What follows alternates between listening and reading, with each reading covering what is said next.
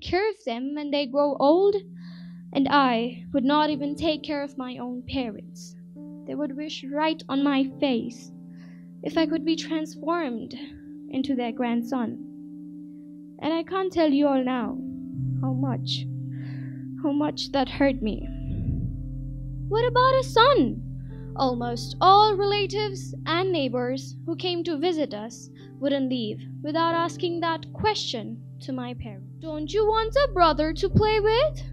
My parents always tried to avoid them, telling them that they were happy with me.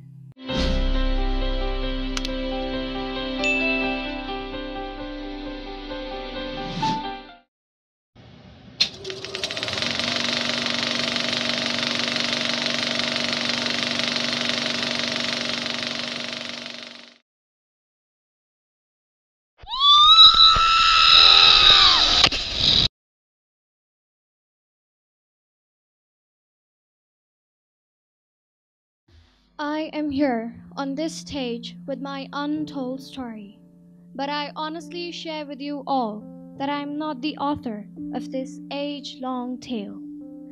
Yes, definitely I would like to tag it as an ancient story getting rooted till today, but I'm unknown to the designer of this plot. However, I affirm this is my story too. I'm one of the inflected characters of this terrifying tale. Moreover, I am not alone. Along with me, more than the half of the population of this country, and millions of others living in other parts of the world, are the victimized characters of this plot. What about a son? Almost all relatives and neighbors who came to visit us wouldn't leave without asking that question to my parents.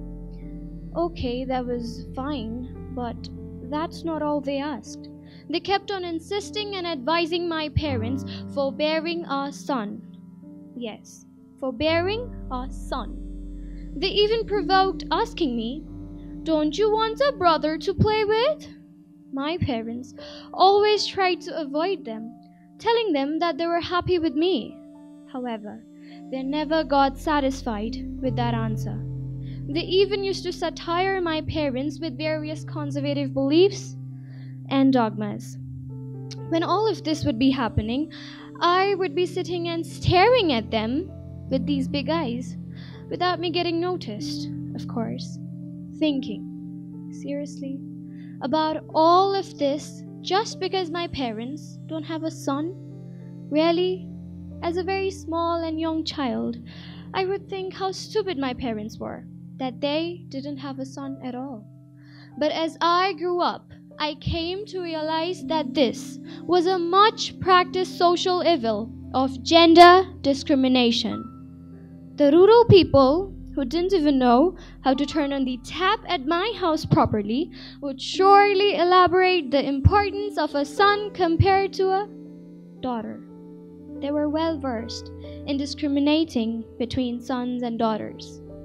My father, who came from a remote village of Bajura district of the far western region, had to wash his hands of these people. What to talk about others? My own grandparents, my very own grandparents, were so biased that I could feel their much biased behavior between my cousin brother and I. People around would make fun of my father. The cause was I, his only one female child.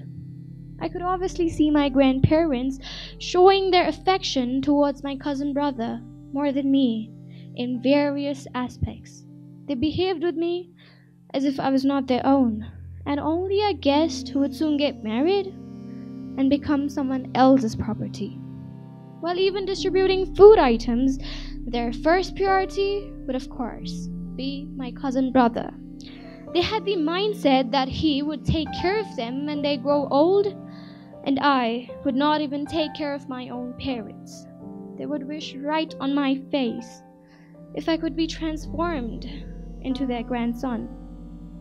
And I can't tell you all now how much that hurt me. Sometimes I would feel I would not have been born at all, And sometimes I would get enraged by their behavior and think that I would never be able to respect them, as they were negating my existence as a daughter right into my eyes. Yes, I have read Madame Curie. I've heard the story of Eleanor Roosevelt. I love Malala, but I can't share them all with my grandparents because they rarely understand. So I began expressing my feelings in my diary. One day, my father happened to read my diary. Then he read it out to my grandparents. They fell to tears. They were delighted with my determination that I can do everything a son can do. Am I not equally capable and confident as the boys of my age? I am. A piece of writing of my diary lived the plot of this story today. Now, I want all grandparents of all female children like me change the way they think. I write my diary, I compose new articles, and I share my story so that the sun rays of tomorrow may shine with a new hope of equity and equality. After the incident that changed the perspectives of my grandparents, I am feeling much transformation in myself. It has developed much confidence in me. I can speak up against the malpractices prevalent in our society. I'm also able to raise my voice against the biasness between sons and daughters.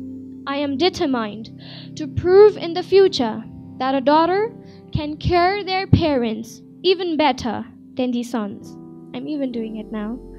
My parents are the transforming agents in my little life. Basically, my father inspires me for fighting against the conservative beliefs of the society.